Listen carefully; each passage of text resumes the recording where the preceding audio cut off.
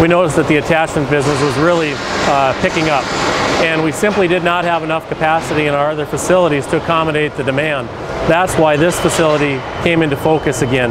We had 350,000 plus square feet of manufacturing space available. We also had the manufacturing support center that we combined into this location along with the attachments business, which is now allowing us to provide more product to our end customer. The key enablers for us to be able to bring this factory to fruition were, number one, we had to spend some money, and we spent about $6 million in renovating this facility.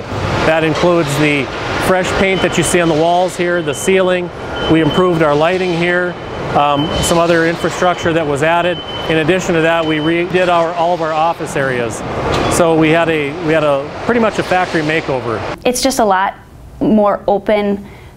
People are happy. You can tell that, you know, sunshine makes people happy, and open spaces allows for open communication. Today we sit side by side, and with technology the way it is today and the renovation the way it is today, every day I see our CSR, our customer service team, walk up and start talking to our analytical team and figure out a solution for our customers in the field and get it resolved right there on the spot. So the customer sees a good benefit in the end as well. We got to come in and just say, we want to put this here, this here, this here, and there was really no constraints. And taking that from a complete empty building up to what it is now is just, I feel, a great sense of accomplishment. I felt very fortunate to be part of that and to be one of the decision makers that, you know, got these things in where they are, and then see once they get up and running, see the success that it actually produced.